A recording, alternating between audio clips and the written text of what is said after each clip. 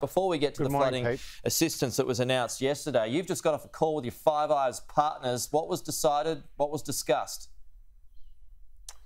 Well, it was an important opportunity, Pete, to get together with my American, British, Canadian and New Zealand counterparts to discuss our united response to Putin and Russia's aggression in Ukraine. Obviously, we're turning the screws on the Russian economy. We've seen the ruble in freefall. We've seen the stock market in Russia closed. The central bank in Russia has not been able to access its $600 billion of foreign reserves.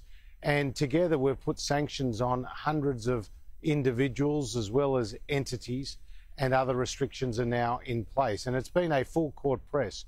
So today we discussed the further actions that we could potentially take, but also what we need to do more. Well, we're looking at all manner of options, but we're focusing on oligarchs as well and tracing their assets around the world.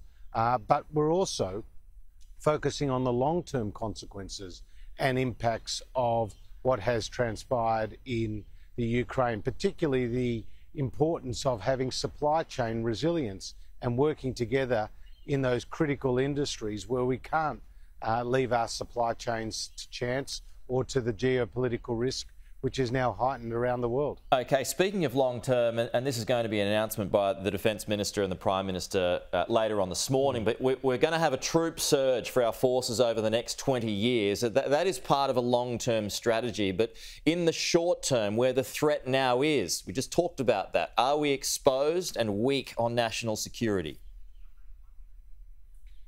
Exactly the opposite. It was this coalition government that has dramatically increased spending on our Defence Force. When we came to government, Pete, defence spending had fallen to its lowest level since 1938. That's a telling year. That was the year of appeasement. 1938, 1.56% of GDP was the equivalent defence spending under the Labor Party. We've now taken it above 2%. We've invested very significantly in new weapons systems, in new defence capability, whether they be naval or air force or army. We've also entered into these important international partnerships like AUKUS and the Quad, which are going to be important in enhancing our national security. In today's announcement, where more than 18,000 additional members of the Australian Defence Force workforce will be taken on, will take the Defence Force workforce above 100,000, and that is going to come at a cost of nearly $40 billion, and it's part of our long-term strategy to secure Australia. Extra federal flood relief is coming, but several neighbouring LGAs in affected regions have missed out, Treasurer. We were just speaking to a business owner who is in one of those affected regions that has missed out. How is that fair on them? Where did you draw the line? Well, the line was drawn in terms of these new payments based on the catastrophic events that we saw, for example, in Lismore. And so we've been working with the expert agencies on those matters, but we've made support available right across Queensland and New South Wales to the flood-affected areas. More than 300,000 claims have been processed, costing more than $400 million from the federal government. We've announced a package of support with state governments, which is seeing money flow to small businesses, to primary producers. The Prime Minister yesterday made announcements around mental health, childcare support, a whole manner of legal assistance, a whole manner of different initiatives which are designed to alleviate the pain and suffering that, of course, these communities are going through right now. We will stand by the communities of Queensland and New South Wales that have been affected by a flood, and we will help rebuild those communities that have been most affected, particularly, for example, in Lismore. OK, just a final one here, Treasurer. You made a speech last night in which you said there will be costs borne by Australians in defending our values. We are, as you know, already seeing those at the petrol pumps at the moment and at supermarkets too. How long do you expect these higher prices to last?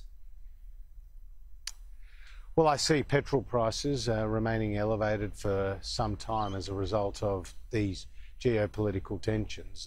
And as you know, the barrel of oil up to around $130 will have a major impact on the price of petrol at the bowser, and we're already seeing prices above $2 a litre.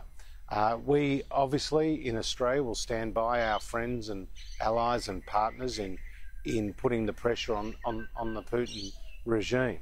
But what this heightened geopolitical risk is doing is lifting the price of commodities, everything from coal. Thermal coal, for example, has nearly doubled in just the 2 weeks of this invasion. We've seen European gas prices nearly triple, and we've seen oil prices go up by around a third. So there has been a dramatic impact on the price of commodities that flows through to consumers, but that is a reflection of the challenges that we face, the very uncertain, the very dangerous times that Australia is now in. Treasurer Josh Frydenberg, thank you for your time. We'll talk to you soon.